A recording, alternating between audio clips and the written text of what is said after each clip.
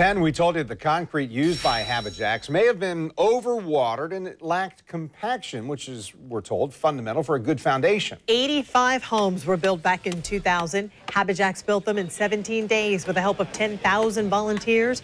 So far, we have seen countless reports showing the homes were built on part of an old landfill.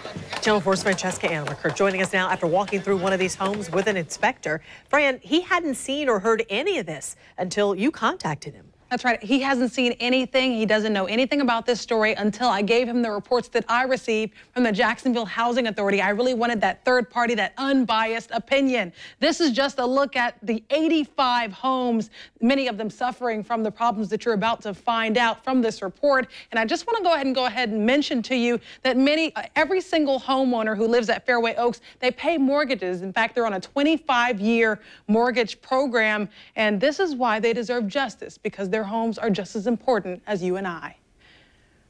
You've already got some pretty major issues.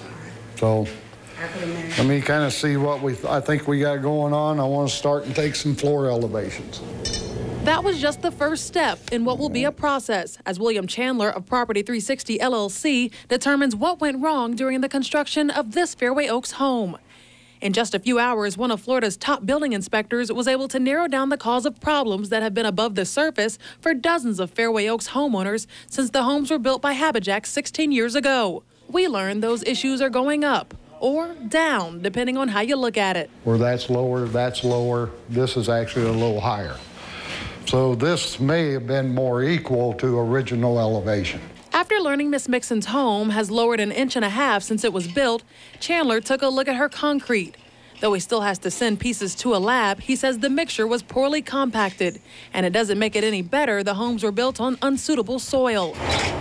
Though unsuitable for humans, Williams says it is suitable for termites.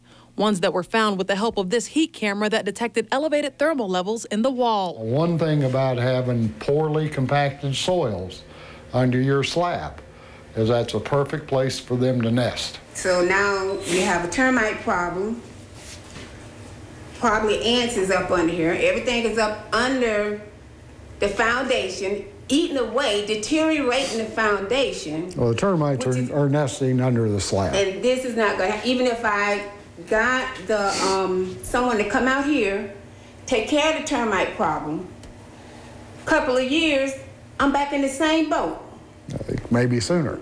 Right now, it's Chandler's belief that any fix to homes like Miss Mixon's will only be temporary. He says the solution would have been to never build these homes in the first place. You get it looking pretty, but you still got this. And I would have to disclose this Absolutely. to whoever interested in Because otherwise, as soon as they find out, you're giving their money back. But why wasn't I given the same justice? Why wasn't I given the same thing through Habijax and the city? We should have known that this trash was here. We should have known that the foundation was not good. I agree. You can hear the frustration in Miss Mixon's voice. It really seems like a cycle here. And Habijax, again, they're not commenting, but I will be emailing Habijax and calling them tomorrow, as well as Councilwoman Katrina Brown, who is working with these folks, and the mayor for a comment last week. I know the mayor did refer us back to Habijax, but after seeing this report and having a third party investigate with us and inspect with us, we will be reaching back out to the mayor and the Councilwoman Katrina Brown to see if they have comment on these reports. For now, reporting live, Francesca Annamaker, Channel 4, the local station.